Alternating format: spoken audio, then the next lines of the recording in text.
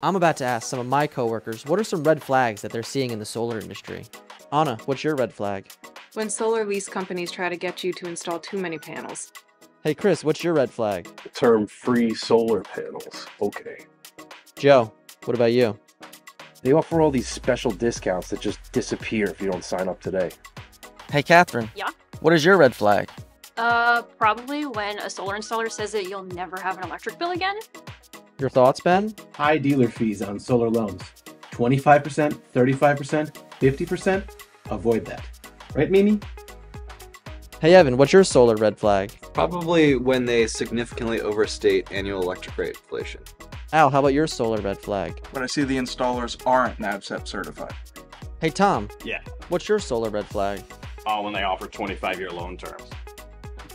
Eric, do you have any solar red flags? When they tell you this is your last year to go solar.